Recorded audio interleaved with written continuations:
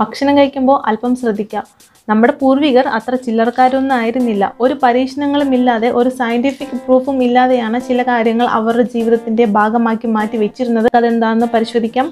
May be ഈ video ഒരു പക്ഷേ കുറച്ച് ലെങ്തി ആയിരിക്കും, എങ്കിൽ നിങ്ങളിത് മുഴുവൻ കാണുക. ഒരു പക്ഷേ മലയാളത്തിൽ ആദ്യമായിട്ടായിരിക്കും ഈ ഒരു എക്സ്പെരിമെന്റ് റിലേറ്റഡ് ആയിട്ടുള്ള ഒരു വീഡിയോ ചെയ്യുന്നത്. നിങ്ങളിത് അവസാനം വരെ കാണുക.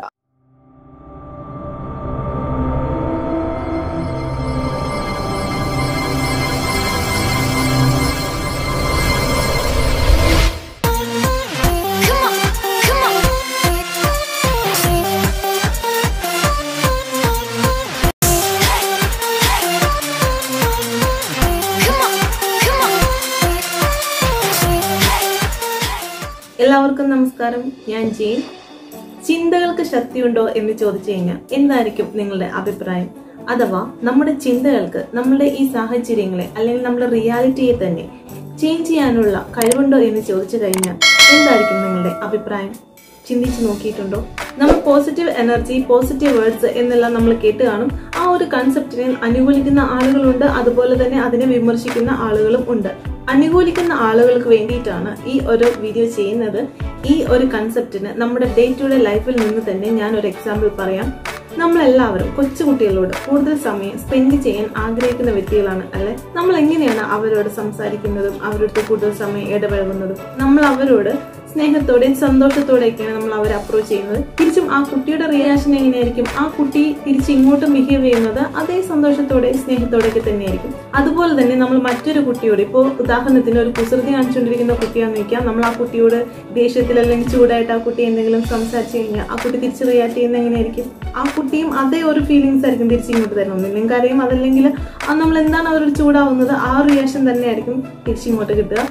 ഇനി വേണമെങ്കിൽ നിങ്ങൾക്ക് അതൊക്കെ ഒന്ന് ശ്രദ്ധിച്ചു നോക്കാം. അപ്പൊ നിങ്ങൾക്ക് മനസ്സിലാവും നമ്മളുടെ ഈ ലൈഫിൽ തന്നെ നമ്മൾ അറിയേണ്ട കുറെ കാര്യങ്ങളൊക്കെ സംഭവിക്കുന്നുണ്ട് എന്ന്, നമ്മൾക്ക് അറിയാത്ത ഒത്തിരി കാര്യങ്ങളൊക്കെ സംഭവിക്കുന്നുണ്ട് എന്ന്. ഇപ്പോൾ ഞാൻ പറഞ്ഞ ഈ ഒരു കൺസെപ്റ്റ് അല്ലെങ്കിൽ ഈ ഒരു എക്സാമ്പിൾ ഇത് തന്നെയാണ് നമ്മുടെ ലൈഫിൽ ഫുള്ള് നടക്കുന്നത്. നമ്മൾ എന്ത് എനർജിയാണോ ഒരാൾക്ക് കൊടുക്കുന്നത് ആ എനർജി തന്നെയാണ് നമുക്ക് തിരിച്ചു കിട്ടുന്നത്. അത് നമ്മുടെ ഡേ ടു ഡേ ലൈഫിൽ നമ്മൾ ശ്രദ്ധിച്ചാൽ മനസ്സിലാകും. എന്നാൽ നമ്മൾ എന്തും വിശ്വസിക്കുന്നത് ഒരു ശാസ്ത്രജ്ഞൻ ശാസ്ത്രീയമായി അത് തെളിയിച്ച് സയന്റിഫിക്കായ തെളിവുകൾ നമ്മൾക്ക് തരുമ്പോൾ മാത്രമാണ് നമ്മൾ അത് വിശ്വസിക്കുന്നത്.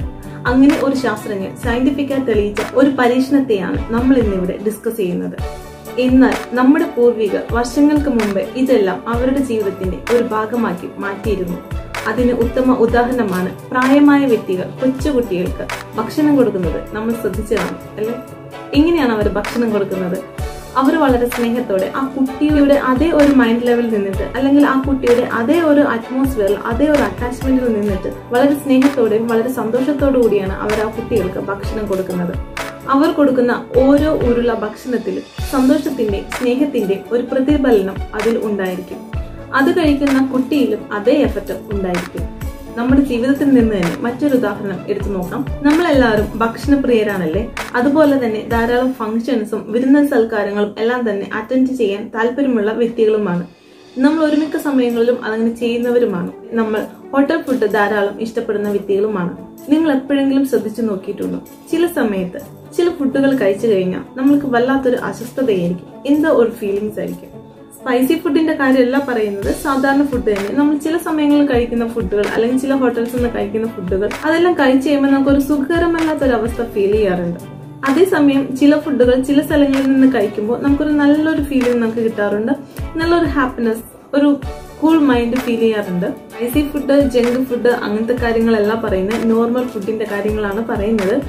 നിങ്ങൾക്ക് എപ്പോഴെങ്കിലും ഈ ലൈഫിൽ അങ്ങനെ ഒരു അനുഭവം വന്നിട്ടുണ്ടോ എന്ന് ശ്രദ്ധിച്ചു നോക്കണം. ഇനി എന്തുകൊണ്ടാണ് അങ്ങനെ സംഭവിക്കുന്നത് എന്ന് നമ്മൾ ചിന്തിക്കുകയാണെങ്കിൽ അത് ചെന്നെത്തുന്നത് ഒരു എക്സ്പെരിമെന്റിലാണ്. പരീക്ഷിച്ച് വിജയിച്ച ഒരു എക്സ്പെരിമെന്റ്. ആ ഒരു എക്സ്പെരിമെന്റിന്റെ ആദ്യ ഭാഗമായിട്ടാണ് ഞാൻ നേരത്തെ ചോദിച്ച ഒരു ചോദ്യം: നമ്മളുടെ ചിന്തകൾക്ക് നമ്മളെ സാഹചര്യങ്ങളെ മാറ്റുവാനുള്ള കഴിവുണ്ടോ എന്ന്. എന്നോട് ചോദിക്കുകയാണെങ്കിൽ ഞാൻ പറയും അതെ, നമ്മുടെ സാഹചര്യങ്ങളും അല്ലെങ്കിൽ നമ്മുടെ റിയാലിറ്റിയും ചേഞ്ച് ചെയ്യാൻ മാത്രം കഴിവുള്ളതാണ് നമ്മളുടെ ചിന്തകൾ. എങ്ങനെയാണെന്ന് നമുക്ക് ചെക്ക് ചെയ്ത് നോക്കാം. ഈ ഒരു കൺസെപ്റ്റിനെ പറ്റി പരീക്ഷണം നടത്തിയ സയന്റിസ്റ്റ് ആയിരുന്നു ജപ്പാൻ സയന്റിസ്റ്റായ ഡോക്ടർ മുസാറോ ഇമോട്ടോ. അദ്ദേഹത്തിന്റെ പരീക്ഷണങ്ങളിലൂടെയാണ് ലോകത്തിന് ഇതിൻ്റെതായ ഒരു തെളിവ് നൽകിയത്. ഏകദേശം 9 വർഷങ്ങൾക്ക് മുമ്പ് അദ്ദേഹം ചെയ്ത റൈസ് എക്സ്പെരിമെന്റിലൂടെയാണ് അദ്ദേഹത്തിന്റെ ഈ ഒരു കൺസെപ്റ്റ് അല്ലെങ്കിൽ ഈ ഒരു തിയറി ലോകത്തിന് തന്നെ മനസ്സിലാക്കി കൊടുത്തത്. അതുപോലെ തന്നെ അദ്ദേഹത്തിന്റെ മറ്റൊരു ഫേമസ് ആയ എക്സ്പെരിമെന്റ് ആണ് വാട്ടർ എക്സ്പെരിമെന്റ്. അത് അദ്ദേഹത്തിന്റെ ബുക്കായ the hidden messages in water എന്ന ബുക്കിൽ വളരെ വ്യക്തമായി തന്നെ പ്രതിഫലിപ്പിച്ചിട്ടുണ്ട്. പിന്നെ മലയാള പരിഭാഷയായ ബുക്ക് ജലത്തിന് പറയാനുള്ളത് എന്നതാണ്. ഈ ഒരു എക്സ്പെരിമെന്റിലൂടെ അദ്ദേഹം ലോകത്തിന് തന്നെ മനസ്സിലാക്കി കൊടുത്തത് ജലത്തിന് അല്ലെങ്കിൽ വാട്ടറിന് അതിന്റെ ക്രിസ്റ്റൽ ഘടനയിൽ മാറ്റം വരുത്താൻ മാത്രം കഴിവുള്ളവയാണ്. എന്ത് ഫീലിങ്സ് ആണോ നമ്മൾ ജലത്തിന് കൊടുക്കുന്നത് ആ ഒരു ഫീലിങ്സ് അനുസരിച്ച് അതിന്റെ ക്രിസ്റ്റൽ ഘടനയിൽ മാറ്റം വരുത്താൻ മാത്രം കഴിവുള്ളതാണ് ജലം എന്നാണ് അദ്ദേഹം തെളിയിച്ചത്. അതിന് ഉത്തമ ഉദാഹരണമാണ് പണ്ട് കാലങ്ങളിൽ തന്നെ നമ്മുടെ പൂർവികർ ചെയ്തു വരുന്ന ചില ആചാരങ്ങൾ. നമ്മൾ ശ്രദ്ധിച്ചാൽ കാണും, നമുക്ക് അമ്പലങ്ങളിൽ കിട്ടുന്ന തീർത്ഥവും പള്ളികളിൽ കിട്ടുന്ന അനാവെള്ളവും മുസ്ലിം സമുദായത്തിൽ പ്രചാരത്തിലുള്ള ഊതിച്ച വെള്ളവും എല്ലാം തന്നെ ഇതിന് ഒരു ഉദാഹരണങ്ങളാണ്. അതിന് വളരെ വ്യക്തമായ തെളിവുകളുമായി അടുത്ത വീഡിയോ നമ്മൾ ചെയ്യുന്നതായിരിക്കും. ഇവിടെ നമ്മൾ തെളിയിക്കാൻ പോകുന്നത് നമ്മുടെ ഭക്ഷണത്തിന് സംസാരിക്കാൻ കഴിവുണ്ടോ, അഥവാ ഭക്ഷണത്തിന് നമ്മുടെ തോട്ട് അനുസരിച്ച് അല്ലെങ്കിൽ നമ്മുടെ ചിന്തകൾ നമ്മുടെ ഫീലിങ്സ് അനുസരിച്ച് തിരിച്ച് പ്രവർത്തിക്കാനുള്ള കഴിവുണ്ടോ എന്നാണ് നമ്മളിവിടെ ചെക്ക് ചെയ്യാൻ പോകുന്നത്. നമുക്ക് ആ ഒരു എക്സ്പെരിമെന്റിലേക്ക് പോവാം. അതിനായി ആദ്യം ഇതുപോലത്തെ 2 ബോട്ടിൽ എടുത്ത് വയ്ക്കാം. ചെറിയ ബോട്ടിൽ മതി. പിന്നെ അടുത്ത നമുക്ക് വേണ്ടത് റൈസാണ്. നമ്മളുടെ ബോയിൽഡ് റൈസ്, നമ്മൾ ചോറൊക്കെ വെക്കില്ലേ, അത് തന്നെ, ഇതാണ് വേണ്ടത്. പിന്നെ നമുക്ക് വേണ്ടത് കുറച്ച് പേപ്പർ കട്ടാണ്. അത് നമുക്ക് ഇതിലേക്ക് ഒട്ടിക്കാൻ വേണ്ടിയിട്ടുള്ളതാണ്. എന്നിട്ട് നമുക്ക് ഈ റൈസ് ഇതിലേക്ക് കുറച്ച് ഇട്ട് കൊടുക്കാം.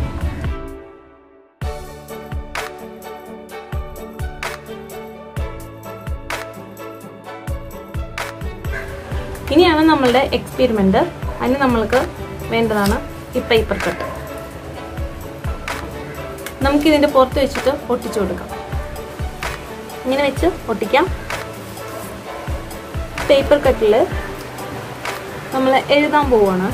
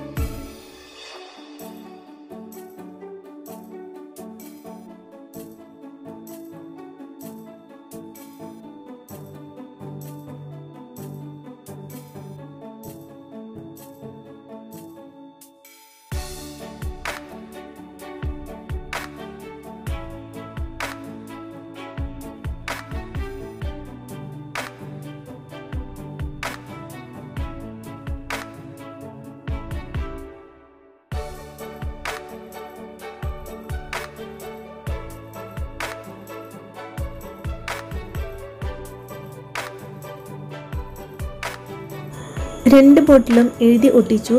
ഇനി ഓരോ ബോട്ടിലും എടുത്തിട്ട് ഇതിലിപ്പോൾ ഐ ഹേറ്റ് യു എന്നാണ് എഴുതിയിരിക്കുന്നത്. അപ്പോൾ ആ ബോട്ടിൽ ഓപ്പൺ ചെയ്തിട്ട് അതിൽ ഐ ഹേറ്റ് യു എന്ന പോലുള്ള നെഗറ്റീവ് വേർഡ്സുകൾ പറയണം. അതിനുശേഷം ഐ ലവ് യു എന്നുള്ള ബോട്ടിൽ ഓപ്പൺ ചെയ്തിട്ട് അതിനടുത്ത് ഐ ലവ് യു എന്നുള്ള പോസിറ്റീവ് വേർഡ്സുകൾ പറയണം. ഈ ബോട്ടിലിനോട് നമുക്ക് I love you, you are beautiful, you are awesome, you are great എന്നൊക്കെ പറയാം. അതുപോലെ ഐ ഹേറ്റ് യു എന്ന് എഴുതിയിരിക്കുന്ന ബോട്ടിലിനോട് I hate you, you are not good, you are waste, you are horrible എന്നൊക്കെ പറയാം. ഇതാണ് നമ്മൾ അന്ന് എടുത്ത് വെച്ച റൈസ്. 7 ദിവസങ്ങളായി ഇപ്പോൾ ഇതെടുത്ത് വെച്ചിട്ട്. അപ്പം നിങ്ങൾ ഈ റൈസിൻ്റെ അവസ്ഥയൊന്ന് നോക്കിക്കഴിഞ്ഞാൽ നോക്കിയോ, ഇതാണ് നമ്മൾ ലവ് എന്ന് എഴുതിയിരിക്കുന്ന റൈസ്. ഇത് മോശമായിട്ടുണ്ട്, കണ്ടല്ലോ, കാണാൻ പറ്റുന്നുണ്ടെന്ന് വിചാരിക്കുന്നു. ഇതിൽ 3 ബ്ലാക്ക് വന്നിട്ടുണ്ട്, ഇത്രയേ ഉള്ളൂ. അവിടെ 3 ചെറുതായിട്ട് വന്നിട്ടുള്ളൂ, ബാക്കിയെല്ലാം മോശമായിട്ടുണ്ട്. ഉള്ള റൈസ് ഇപ്പോൾ 7 ദിവസമായി. 7 ദിവസമായി കഴിഞ്ഞിട്ടുള്ള റൈസിൻ്റെ അവസ്ഥ എന്താണെന്ന് നമുക്ക് ഊഹിക്കാവുന്നതല്ലേ ഉള്ളൂ. ഇത് നമ്മൾ ഐ ലവ് യു എന്ന് എഴുതിയതാണ്. ഇത് നമ്മൾ ഐ ഹേറ്റ് യു എന്ന് എഴുതിയതാണ്. നോക്കൂ, ഈ റൈസിൻ്റെ അവസ്ഥയൊന്ന് നോക്കൂ. ഇത് ഫുള്ള് ബ്ലാക്ക് ആയിട്ടുണ്ട്. ഇതിൻ്റെ ഉള്ളിൽ ഇത് ഓപ്പൺ ചെയ്താൽ ശരിക്കും കാണാൻ പറ്റും, പക്ഷേ ഇപ്പോഴത്തെ അവസ്ഥ അനുസരിച്ച് ഞാനിത് ഓപ്പൺ ചെയ്യുന്നില്ല, കാരണം വളരെ നന്നായിട്ട് മോശമായിട്ടുണ്ട്. നിങ്ങൾ നോക്കി, ഇത് ഫുള്ള് ബ്ലാക്ക് ആയിട്ടുണ്ട്. നമ്മൾ വെച്ചത് same rice same day same ക്വാണ്ടിറ്റിയിലാണ് വെച്ചത്, ഒരേപോലത്തെ ബോട്ടിലാണ് വെച്ചത്. പക്ഷെ ഇത് മോശമായിരിക്കുന്നത് ഒരേപോലെ അല്ല. അതാണ് ഞാൻ നേരത്തെ പറഞ്ഞത്, വേർഡ്സിൻ്റെ പവറാണ് ഇതിലൂടെ നമുക്ക് എക്സ്പെരിമെൻറ്റ് ചെയ്ത് കാണിക്കാൻ പറ്റുന്നത്. ഇത് തന്നെയാണ് നമ്മൾ മനുഷ്യരുടെ ഇടയിലും സംഭവിക്കുന്നത്. നമ്മൾ ഒരു വ്യക്തിയോട് സ്നേഹത്തോടെ സന്തോഷത്തോടെയാണ് നമ്മൾ ബിഹേവ് ചെയ്യുന്നതെങ്കിൽ അവരിൽ നിന്ന് തിരിച്ചു കിട്ടുന്ന പ്രതികരണവും അത് തന്നെയായിരിക്കും. എന്നാൽ നമ്മൾ ഒരു വ്യക്തിയോട് ദേഷ്യത്തോടെ അവരെ കുറ്റപ്പെടുത്തുകയാണെങ്കിൽ അവരിൽ നിന്ന് തിരിച്ചു കിട്ടുന്നതും ചിലപ്പോൾ അതേ ദേഷ്യം തന്നെയായിരിക്കും.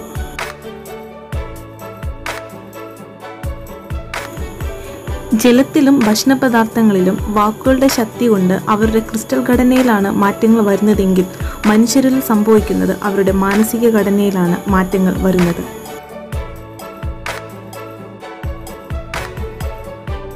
ഇപ്പോൾ നിങ്ങൾക്ക് വളരെ വ്യക്തമായി കാണും നമ്മുടെ ചിന്തകൾ എങ്ങനെയാണ് നമ്മുടെ ഭക്ഷണത്തെ ചേഞ്ച് ചെയ്യുന്നത് എന്ന്. ആദ്യം ഞാൻ ചോദിച്ച ചോദ്യത്തിന് ഒരു പ്രാക്ടിക്കൽ ആൻസർ ആണ് ഇപ്പോൾ ഞാൻ കാണിച്ചു തന്നത്. നിങ്ങൾ തന്നെ സ്വയം പരീക്ഷിച്ച് നോക്കൂ. നിങ്ങളൊരു ഫുഡ് എടുത്തിട്ട് അല്ലെങ്കിൽ ഒരു വാട്ടർ എടുത്ത് അതിലേക്ക് ഒരു നെഗറ്റീവ് എനർജി അല്ലെങ്കിൽ ഒരു നെഗറ്റീവ് തോട്ട്സ് എന്നൊക്കെ പറയുമ്പോൾ നിങ്ങൾ വിചാരിക്കുന്നത് എന്താണ് എന്ന് പറയുന്നത്. ഇപ്പോൾ ആധികാരികമായിട്ട് പറയാനല്ലാതെ ഒരു സാധാരണ വ്യക്തിയുടെ ലെവലിൽ നിന്ന് പറയുകയാണെങ്കിൽ നെഗറ്റീവ്സ് എന്ന് പറയുന്നത് ദേഷ്യം, അലസത, അസൂയ, മടി, വൈരാഗ്യം അങ്ങനെയുള്ള കാര്യങ്ങളൊക്കെയാണ് നെഗറ്റീവ്സ് എന്ന് പറയുന്നത്. പോസിറ്റീവ്സ് എന്ന് പറയുന്നത് സ്നേഹം, സന്തോഷം, കരുണ അങ്ങനെയുള്ള കാര്യങ്ങളൊക്കെയാണ് പോസിറ്റീവ്സിലൊക്കെ പെടുന്നത്. ഇപ്പോൾ ആ വേർഡ്സ് തന്നെ നമ്മൾ പറയുമ്പോൾ തന്നെ നമ്മളിപ്പോൾ ഹാപ്പിനെസ് എന്ന് പറയുമ്പോൾ നമുക്ക് ഒരു കൂൾ മൈൻഡാണ് വരുന്നത്. അതേസമയം ദേഷ്യം എന്ന് പറയുമ്പോൾ എന്താ വരുന്നത്? ഒരു ദേഷ്യം തന്നെയാണ് വരുന്നത്. അത് തന്നെയാണ്. എന്നാൽ നിങ്ങളൊന്ന് മനസ്സിലാക്കണം, നമ്മളുടെ പൂർവികർ ഒരു ചില്ലറക്കാരല്ലായിരുന്നു. അവരിത് നേരത്തെ തന്നെ മനസ്സിലാക്കിയിട്ടുള്ള വ്യക്തികളാണ്. സയൻറ്റിഫിക്കായിട്ട് പരീക്ഷണം നടത്തിയ തെളിവുകളൊന്നും തന്നില്ലെങ്കിലും ജീവിതചര്യകളിൽ ഇതെല്ലാം ഉൾപ്പെടുത്തിയിരുന്നു. അതിന് ഉത്തമ ഉദാഹരണമാണ് നമ്മുടെ 2 തലമുറകൾക്ക് അപ്പുറത്തുള്ള പൂർവികരുടെ കാര്യം നോക്കുകയാണെങ്കിൽ അവരെപ്പോഴും പറയുന്ന ഒരു കാര്യമുണ്ട്, ഭക്ഷണം കഴിക്കുന്നതിന് മുമ്പ് പ്രാർത്ഥിച്ചിട്ട് കഴിക്കണം, അതല്ലെങ്കിൽ ആ ഭക്ഷണം തന്നതിന് നന്ദി പറഞ്ഞ് കഴിക്കണം എന്ന് പറയുന്നത് ഞാൻ എൻ്റെ ചെറുപ്പകാലങ്ങളിൽ എൻ്റെ ഗ്രാൻഡ് പാരൻസ് പറഞ്ഞു കേട്ടിട്ടുണ്ട്. അപ്പോൾ അവരങ്ങനെ പറയുന്നതിൻ്റെ ഒരു ശാസ്ത്രീയമായ വശം ഇത് തന്നെയായിരുന്നു. നമ്മൾ അവിടെ ഇരുന്നിട്ട് പ്രാർത്ഥിക്കുക, അല്ലെങ്കിൽ പ്രാർത്ഥന എന്ന് പറയുന്നത് ഒരു പോസിറ്റീവ് അഫർമേഷനാണ്. അത് എത്ര പേർക്ക് അറിയുമെന്നറിയില്ല. അപ്പോൾ അങ്ങനെ പ്രാർത്ഥിക്കുക, അതല്ലെങ്കിൽ നമ്മൾ ആ ഫുഡിന് നന്ദി പറയുക, ഗ്രാറ്റിറ്റ്യൂഡ് പറയുക എന്ന് പറയുന്നുണ്ട്. ഇവിടെ എല്ലാം പ്രവർത്തിക്കുന്നത് ഒരു ലോ ഓഫ് അട്രാക്ഷനാണ്. അപ്പോൾ ഇവിടെ നമ്മളിതിങ്ങനെ ചെയ്യുമ്പോൾ ആ ഫുഡിലേക്ക് അതേ ഫീലിങ്സാണ് ചെല്ലുന്നത്. ആ ഫുഡ് കഴിക്കുമ്പോൾ അതേ ഫീലിങ്സ് നമ്മുടെ ഉള്ളിലേക്കും പോവുകയാണ് ചെയ്യുന്നത്. അതിന് വേണ്ടിയിട്ടാണ് അവരങ്ങനെ പറയുന്നത്. നമ്മുടെ പൂർവികർ ഓരോ ആചാരങ്ങളിൽ അല്ലെങ്കിൽ അവരോരോ തത്വങ്ങളിൽ ഒരു സയൻസ് ഉണ്ട്. അത് നമ്മൾ ഡേ ടു ഡേ ലൈഫിൽ നിന്ന് മനസ്സിലാക്കാൻ ശ്രമിച്ചു കഴിഞ്ഞാൽ നമ്മൾക്കത് മനസ്സിലാകും എന്തുകൊണ്ടാണ് അവരങ്ങനെ പറഞ്ഞിരുന്നത് എന്ന്. നമ്മുടെ ജീവിതചര്യകളിലേക്കും അല്ലെങ്കിൽ നമ്മുടെ പിൻതലമുറകൾക്കും പകർന്നു കൊടുക്കേണ്ടത് വളരെ നല്ലത് തന്നെയാണ്. ഇതിന് പിന്നിലുള്ള സയൻസ് മനസ്സിലാക്കി അല്ലെങ്കിൽ ഇതിന് പിന്നിൽ പ്രവർത്തിക്കുന്ന ഒരു തത്വം മനസ്സിലാക്കി അവർക്ക് മനസ്സിലാക്കി കൊടുക്കുകയാണെങ്കിൽ അത് അവരുടെ ലൈഫിൻ്റെ ഭാഗമാക്കാൻ ചിലപ്പോൾ അവർ ഇൻട്രസ്റ്റഡ് ആയിരിക്കും. ഇനി നമ്മൾ നേരത്തെ ചോദിച്ച ഒരു ചോദ്യമുണ്ടായിരുന്നു, നമ്മൾ ചില ഹോട്ടൽസിൽ നിന്ന് അല്ലെങ്കിൽ ചില ഫംഗ്ഷൻസിൽ നിന്ന് അല്ലെങ്കിൽ ചില വേദികളിൽ നിന്ന് ഭക്ഷണം കഴിച്ചു കഴിഞ്ഞാൽ ആ കൂടെ ഒരു അസ്വസ്ഥതയായിരിക്കും, ഒരു വല്ലാത്തൊരു ഫീലിങ്സ് ആയിരിക്കും. പക്ഷെ അതൊരു സ്പൈസി ഫുഡ് ആയിരിക്കില്ല, അല്ലെങ്കിൽ നമ്മൾ വയറ് നിറച്ച് കഴിച്ചത് കൊണ്ടായിരിക്കില്ല. അതെന്തുകൊണ്ടാണെന്ന് നമ്മൾ ചോദിച്ചിരുന്നു നേരത്തെ. അതിൻ്റെ ആൻസർ ഇപ്പം നമ്മൾ എക്സ്പെരിമെൻറ്റിൽ നിന്ന് കണ്ടു. അതിൻ്റെ വ്യക്തമായ മറുപടി എന്താണെന്ന് വെച്ച് കഴിഞ്ഞാൽ, ഈ ഹോട്ടൽസിൽ ഫുഡ് ഉണ്ടാക്കുന്ന വ്യക്തി ഒരിക്കലും ഒരു ശാന്ത മനസ്സോടെ അല്ലെങ്കിൽ ഒരു സ്നേഹത്തോടെ ആയിരിക്കില്ല അയാളുടെ ഫുഡ് ഉണ്ടാക്കുന്നത്. അത് അയാളുടെ ഒരു ജോലിയുടെ ഭാഗം മാത്രമാണ്. അയാൾക്കൊരു പർട്ടിക്കുലർ ടൈമിൽ ഒരു ബൾക്ക് എമൗണ്ട് ഓഫ് ഫുഡ് ഉണ്ടാക്കണം, അല്ലെങ്കിൽ അത് കഴിഞ്ഞിട്ട് മറ്റൊരു ജോലി ഉണ്ടായിരിക്കും, അല്ലെങ്കിൽ മറ്റൊരു ഫുഡ് ഉണ്ടാക്കേണ്ടതായിട്ട് വരും. അപ്പോൾ അയാൾ ഒരിക്കലും ഒരു കൂൾ മൈൻഡ് അല്ലെങ്കിൽ ഒരു ഹാപ്പി മൈൻഡിലായിരിക്കില്ല അയാൾ ഫുഡ് ഉണ്ടാക്കുന്നത്. അയാൾക്ക് എത്രയും പെട്ടെന്ന് ഈ ഫുഡ് ഉണ്ടാക്കി കഴിയണം, അല്ലെങ്കിൽ നെക്സ്റ്റ് ഫുഡ് അല്ലെങ്കിൽ നെക്സ്റ്റ് ജോലി എന്താണെന്നുള്ളത് ചെയ്യണം എന്നുള്ളൊരു തോട്ടാണ് അയാളുടെ മനസ്സിലുണ്ടായിരിക്കുന്നത്. ചിലപ്പോൾ ആ വ്യക്തി ഒട്ടും തന്നെ റെസ്റ്റ് എടുക്കാതെ അല്ലെങ്കിൽ ഉറങ്ങാതെയൊക്കെ ആയിരിക്കും ഒരുപക്ഷെ ആ ഫുഡ് ഉണ്ടാക്കുന്നത്. അയാളുടെ ചിന്തകൾ എന്ന് പറയുന്നത് മറ്റൊരു ലെവലിലായിരിക്കും. ആ വ്യക്തിയുടെ ആ ചിന്തകളാണ് ഈ ഫുഡിലേക്ക് പ്രതിഫലിക്കുന്നത്. ആ ഫുഡാണ് നമ്മൾ കഴിക്കുന്നത്. അപ്പോൾ നമ്മുടെ ഉള്ളിലേക്കും ആ ഒരു ചിന്തകൾ ചെല്ലുന്നത്. അതുകൊണ്ടാണ് നമ്മൾക്കത് കഴിച്ചു കഴിയുമ്പോൾ ഒരു ഭയങ്കര അസ്വസ്ഥത ഫീൽ ചെയ്യുന്നത്. അതുപോലെയല്ല നമ്മളുടെ ഗ്രാൻഡ് പാരൻസ് നമ്മൾക്ക് എന്തെങ്കിലും തരുന്നത്, അവർ തരുന്നത് വളരെ സ്നേഹത്തോടെ ഹാപ്പിയോടെ ആയിരിക്കും. പ്രത്യേകിച്ച് നമ്മൾ പേരക്കുട്ടികൾ കൊച്ചുകുട്ടികൾക്ക് കൊടുക്കുന്നത് വളരെ സ്നേഹത്തോടെ ആയിരിക്കും. ആ സ്നേഹം തന്നെയായിരിക്കും തിരിച്ചും റിയാക്ട് ചെയ്യുന്നത്. അതുപോലെ തന്നെയാണ് നമ്മുടെ അമ്മമാർ വീട്ടിൽ പാചകം ചെയ്യുന്നതും. അതൊരിക്കലും ഒരു ജോലിയുടെ ഭാഗമായിട്ടേ അല്ല, അതവർ ചെയ്യുന്നത് ഒരു സ്നേഹത്തോടെ അല്ലെങ്കിൽ ഒരു സന്തോഷത്തോടെ ഇതിൻ്റെ മെമ്പേഴ്സിന് കൊടുക്കണം എന്നുള്ളൊരു മൈൻഡിലൂടെയാണ് ചെയ്യുന്നത്.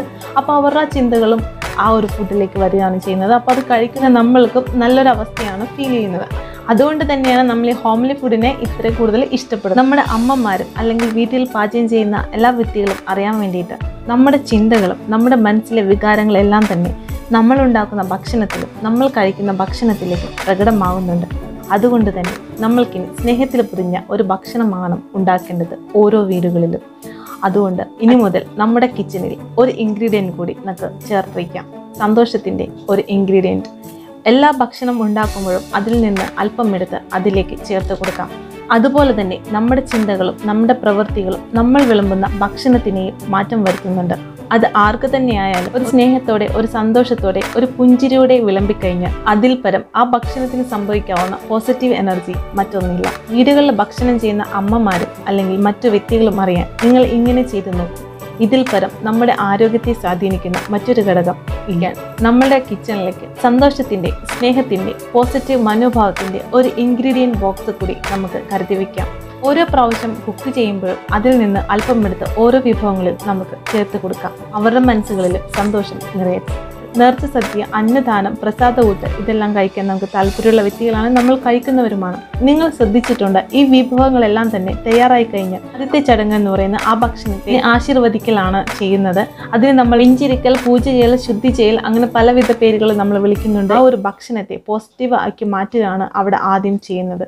നമ്മുടെ വീടുകളിലും ഇനിയുള്ള ഭക്ഷണം കഴിക്കുമ്പോൾ എല്ലാം ഒരു പോസിറ്റീവായിട്ട് നമുക്ക് എടുക്കാം. സ്നേഹത്തിൽ പൊതിഞ്ഞ ഒരു ഭക്ഷണ പൊതിയായിരിക്കട്ടെ ഇനി നമ്മൾ കൊടുക്കേണ്ടത്. എല്ലാ അമ്മമാരും, എല്ലാ വ്യക്തികളും ഈ ഒരു തത്വം അറിഞ്ഞ് നിങ്ങൾ പ്രവർത്തിക്കുക. എന്നിട്ട് നിങ്ങളുടെ അനുഭവം ഷെയർ ചെയ്യൂ. Thank you. Bye bye.